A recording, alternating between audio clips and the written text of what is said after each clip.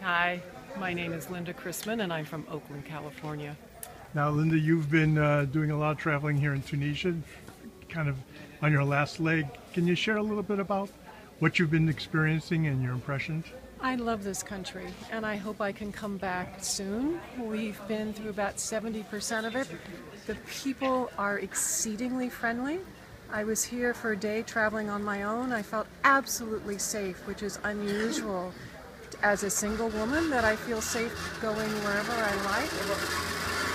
The history and the culture is so rich and multi-layered from, the 6th century BC. It's stunning to see artifacts that old and mosaics from the 2nd and 3rd century BC, Roman antiquities, the current political culture and social culture is so fascinating.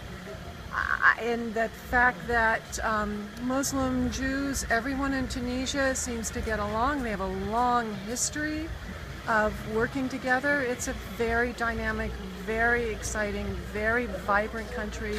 Also very beautiful in terms of the landscape as well.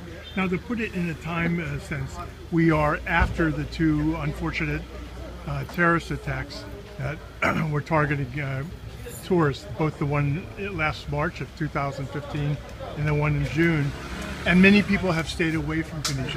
When you said to people you wanted to come to Tunisia, what was the impression of people? Their immediate response was, why would you want to go there? Is it safe?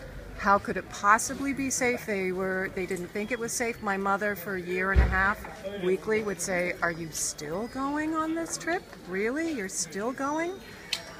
They were scared. Some people didn't even know where Tunisia was, unfortunately, in the United States.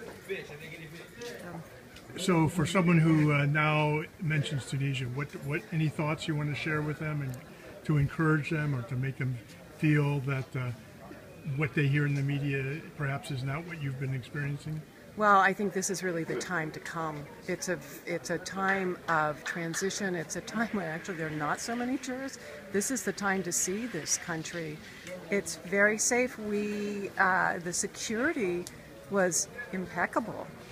We were taken care of in ways in terms of security that I've never experienced before. But I don't know that we even needed it, quite frankly. I felt exceedingly safe the entire time. So I think they'd be foolish not to come.